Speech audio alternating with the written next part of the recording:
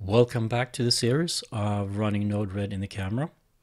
In this video, we will go through one of the most powerful nodes here. It's the objects analytics. And you can do so much with this node to detect something very, very specific or do some specific integration. So here during the configuration, we can go through, there are three different types of outputs. So if we start with the detections, so that is getting every detection, meaning a bounding box where here is an object of this class. This produces a lot of data and a lot of processing is required. This is typically what Axis calls the metadata. But it's kind of challenging to process that. The next after detections are trackers, and they are being updated every time an object has moved more than 5% of the view, and you're getting where it is right now and where it came from and the age and everything. And the path is once the object enters the scene and leaves the scene, and that's when you're going to get the data. So we're going to go through all of them and taking a look at them. So here you can select everything, or you can select something specific, like only human or car or truck or bus or bike. Let's do everything there. And here the confidence level, it's a little tricky, so you have to play around with it, looking at the confidence level that you're detecting. And if you want to filter where you're seeing false detections, you need to increase the confidence level. Rotation is based on how the camera is rotated, that if you see that the data is like upside down, you would put 180 degrees to rotate the data. The center of gravity is so this what stands for center of gravity. So depending on the use case, it's either the center of gravity is one single point on that object, and it could be either in the middle of the object, or if you're doing pathing and tracking, it's more likely, if the camera is in perspective, that you want to have that point by the feet or the wheels as close to the ground as possible, especially if you're going to be plotting this and things like that.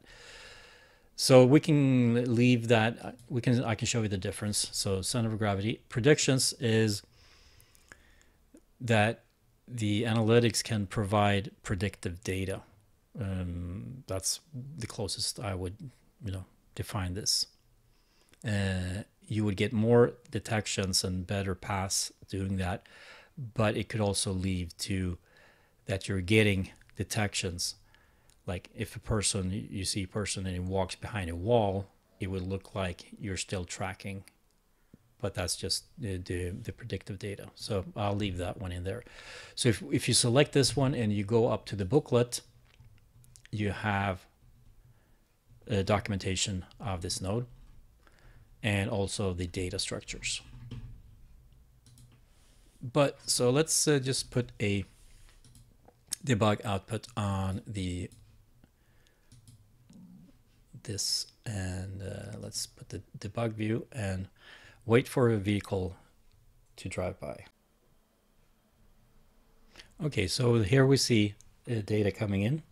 So it was actually a bus passed by. I can see that. So let's disable this one, so we're not going to get. So this was the first object, the first data coming in. So you have a unique ID, and if you look at, if you look at the next message, you see it's the same unique ID. You get a class, which is a bus. In this case, it's the age is 14, and okay, so it's coming in not identical. So this would be the first one. So it's probably on the Node-RED how it in the order which it placed the the data. So we have h half a second. The distance is, so this is the percent of the view. Active means it's currently active. Once that object is lost, that last data is going to be false. You get the x, y, and width and height of the bounding box, and this is in the coordinate system. It's 1000 by 1000 with the origo up in the left top corner. You're getting a timestamp, and then you get birth. So birth is when the first time the object was detected. So the age is basically the timestamp minus birth, and that will give you the age. Then you have the center of gravity, the CX and CY, and I think we set it in the middle. This is the birth center of gravity, X and Y, so that was the point where it was born. And this is the total delta X that the object traveled. So positive values means that's going right, and negative means it's going left. And on the delta Y, it's the positive means down and negative means up. And then you get the confidence level. So this stuff, you can do a lot of things. We can say, we can start filtering here and saying, I only interested in, let's do a switch node going, let's call this one left. So we can start, use this to build a counter. If message payload, and that would be delta X, if that is less than, and we need to put a number here, less than 0 means it goes left. So now we should only get objects going left on this one. But working with this data is kind of hard. I'll show you how to visualize this in a very easy way. But before that, let's do, we can do a path. And sorry, that property does not exist in oh yeah, it did exist in the, but you can always go back into the documentation. I need it. There we go. Now we can get some data. You can always go back, select this in the booklet, and look at, so let's see, we can pull this one out, and it shows, describes all on the trackers, on the path, which is going to be, path is going to be an array of X, Y, and duration, and detections are the bounding box continuously. So in order to visualize this, let's remove that and import examples of, it's called objects. Deploy. So what this is going to do is, so this is a template node that is going to be showing video and also augmenting this data. And this is, now we're just looking at trackers, and we can just, so now we can just go into the dashboard. So let's play the video. So we see a vehicle coming in here, and the line is where it was born, and every time that line is going to be updated, that's the visualization of the data coming in. Okay, so let's look at the detections, and done, deploy. And we can go up here and let's start playing. So here we see false detections. And we can hold this and we can see it's going to be just massive of data and clear here.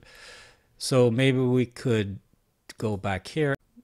Let's do 70 and see if those detections will go away. Now we saw those are this one over here is just we could filter that by other means, but just to show you, I'm going to put on hold here. So saving all. So here you see all the detection boxes coming in that needs to be processed. So detection has its use cases. You see human, bicycle, all that stuff. So it has its use cases when you're doing visualization and when you want to detect static objects like a vehicle, parked vehicle. You would need use detections. But the most useful is going back here and doing paths. And we can, let's pull down then this one to 50. So we're putting this into the bottom feet, deploy.